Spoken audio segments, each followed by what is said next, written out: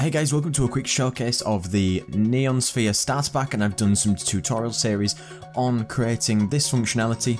I will be creating a tutorial which goes alongside this to how to create these visuals, but on the Unity store you can find this package and it comes with the whole host of everything that you see here, whether it be the walls, floor, the primitive objects. It's got a basic character controller so you can actually move around in the scene. It's all set up to work out of the box, so you can see that I can use basic controls just to move my sphere around. It's got some interesting little trail render effects. It's got a basic reflection probe setup, and it's got a bunch of different neon glow style assets to go with it, all prefabbed ready to go, and it uses the post-processing stack version 2 if you're looking to get some of this stuff, looking how to make this sort of very basic sort of neon style. Check it out, but I will have a tutorial which I'll leave a link in the description when it is available, so be sure to leave a rating or a review on the asset store if you like the asset, and do let me know if you're looking for anything else in the future. So thanks very much for watching. Don't forget to like, comment and subscribe.